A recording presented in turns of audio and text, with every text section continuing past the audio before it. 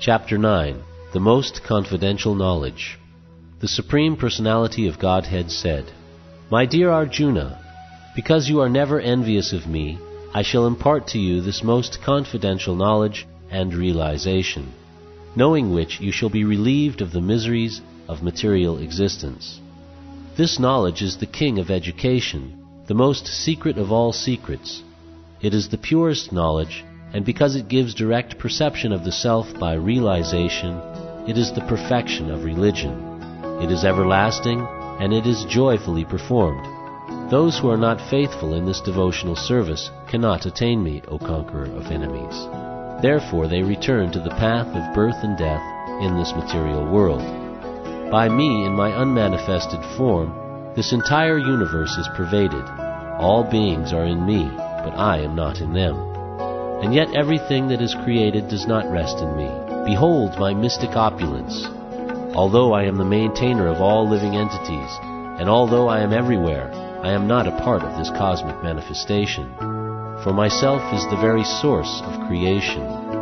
Understand that as the mighty wind blowing everywhere rests always in the sky, all created beings rest in me. O son of Kunti, at the end of the millennium, all material manifestations enter into my nature, and at the beginning of another millennium, by my potency, I create them again. The whole cosmic order is under me. Under my will it is automatically manifested again and again, and under my will it is annihilated at the end. O Dhananjaya, all this work cannot bind me. I am ever detached from all these material activities, seated as though neutral.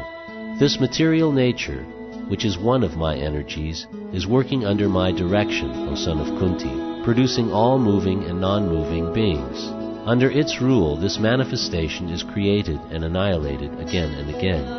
Fools deride me when I descend in the human form. They do not know my transcendental nature as the Supreme Lord of all that be. Those who are thus bewildered are attracted by demoniac and atheistic views. In that deluded condition, their hopes for liberation, their fruitive activities, and their culture of knowledge are all defeated. O son of Pritha, those who are not deluded, the great souls, are under the protection of the divine nature. They are fully engaged in devotional service because they know me as the Supreme Personality of Godhead, original and inexhaustible. Always chanting my glories, endeavoring with great determination, bowing down before me, these great souls perpetually worship me with devotion. Others who engage in sacrifice by the cultivation of knowledge worship the Supreme Lord as the one without a second, as diverse in many, and in the universal form. But it is I who am the ritual, I the sacrifice, the offering to the ancestors, the healing herb, the transcendental chant. I am the butter, and the fire, and the offering.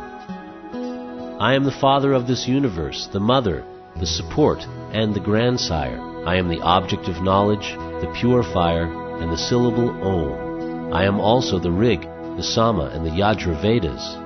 I am the goal, the sustainer, the master, the witness, the abode, the refuge, and the most dear friend. I am the creation and the annihilation, the basis of everything, the resting place, and the eternal seed. O Arjuna, I give heat, and I withhold and send forth the rain. I am immortality, and I am also death personified. Both spirit and matter are in me.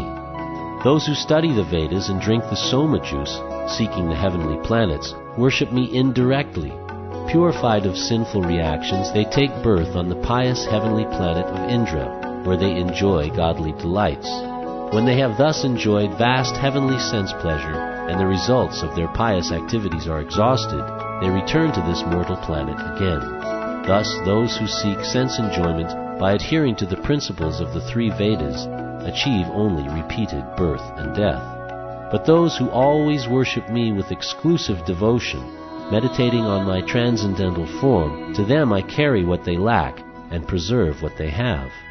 Those who are devotees of other gods, and who worship them with faith, actually worship only me, O son of Kunti, but they do so in a wrong way. I am the only enjoyer and master of all sacrifices. Therefore, those who do not recognize my true transcendental nature fall down. Those who worship the demigods will take birth among the demigods. Those who worship the ancestors go to the ancestors. Those who worship ghosts and spirits will take birth among such beings, and those who worship me will live with me.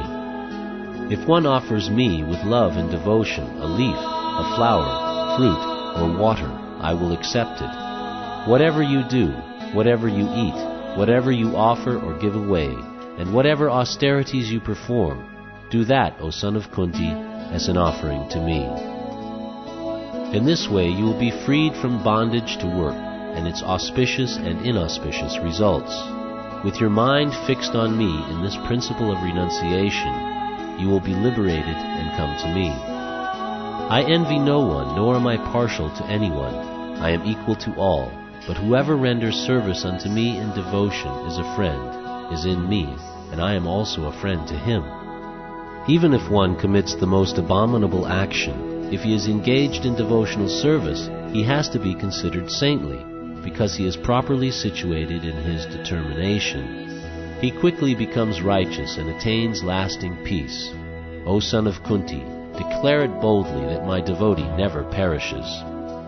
O son of Pritha, those who take shelter in me, though they be of lower birth, women, Vaishyas, merchants, and Sudras, workers, can attain the supreme destination.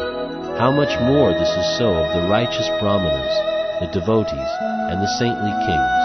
Therefore, having come to this temporary miserable world, engage in loving service unto me. Engage your mind always in thinking of me. Become my devotee, offer obeisances to me, and worship me. Being completely absorbed in me, surely you will come to me.